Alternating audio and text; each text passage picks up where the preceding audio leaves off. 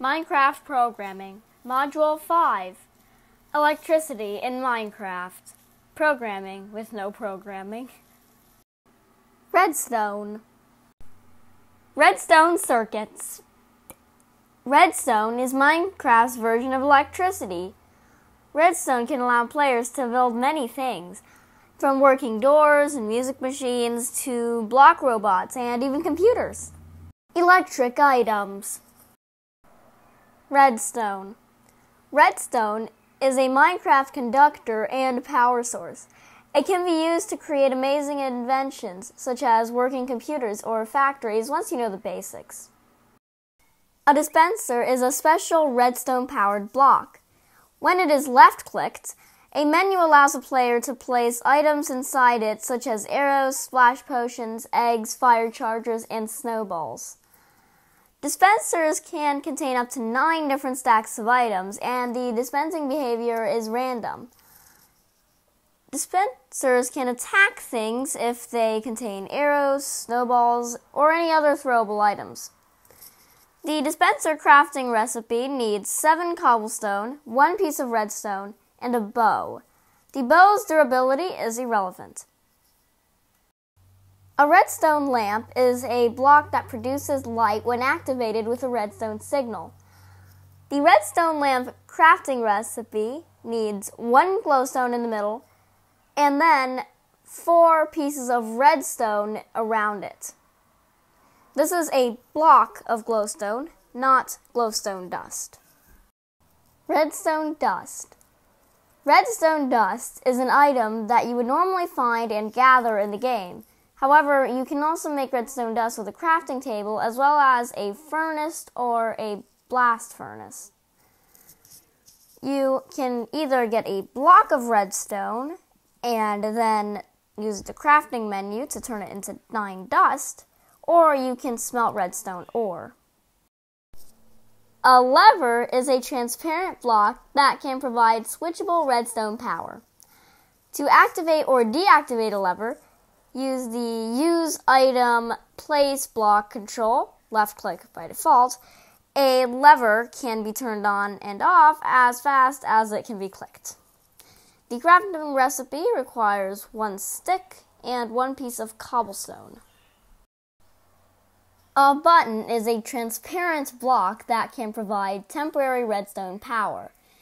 A button can be used as a monostable power source, meaning it automatically deactivates shortly after being activated. The crafting recipe only requires 1 block of stone or wood or any material you are using to make the button.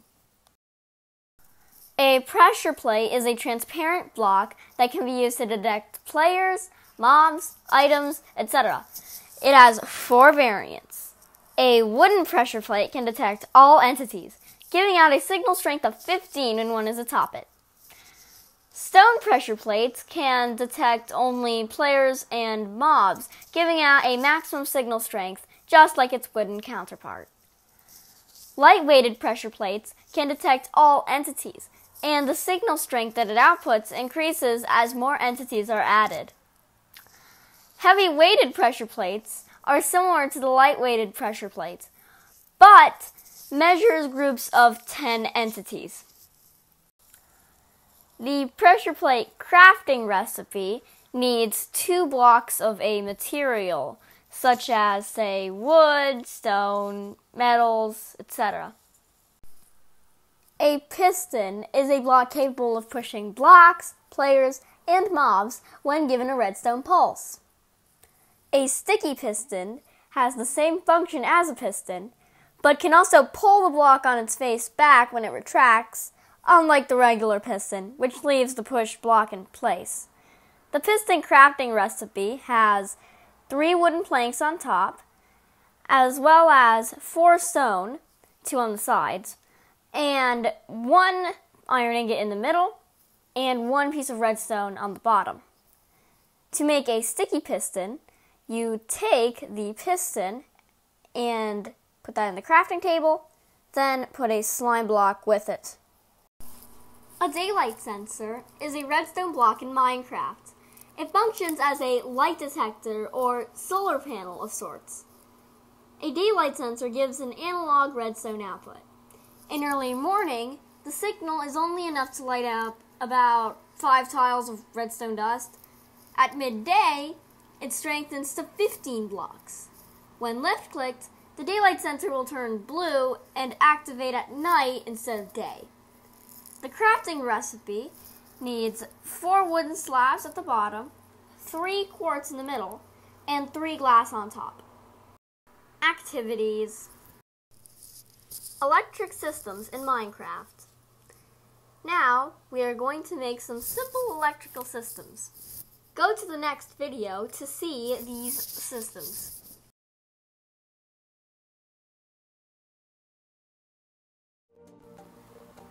Today we are going to be showcasing some basic redstone here. Some dust and a lever. We are also going to have some redstone lamps, and the redstone circuits here, they cannot go for longer than 14 blocks. So if you place, say, 15 blocks of redstone and then try to power something at the end, it won't work. Unless you place like the lever or whatever you're using right next to it. You can also put some lamps on the side like this, and one lever works for all of them.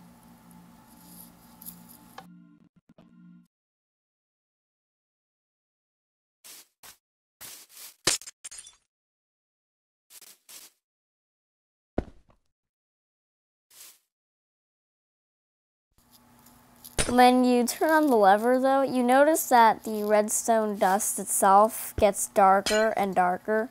It's like it's getting weaker. And this is because at the end here, you can see that it's not powered anymore. It's just like the regular redstone placed without any power.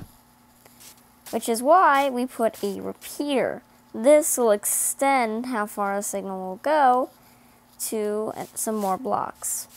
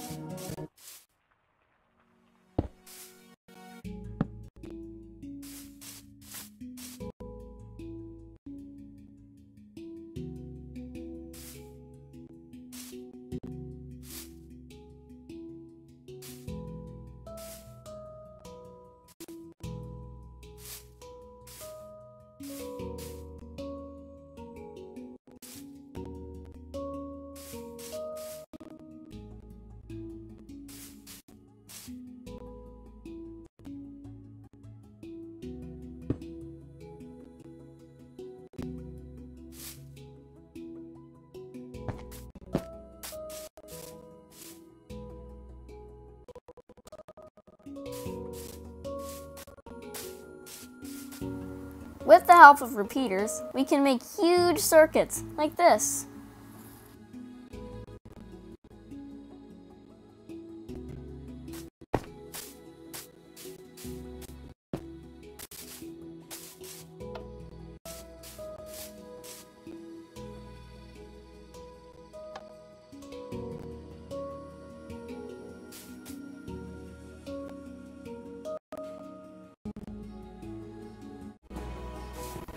Doors can also be controlled with redstone. So you can see here if we place some redstone and then a lever, flip the lever on, that will open the door. This is mainly useful for iron doors, which cannot be opened using, say, your hand.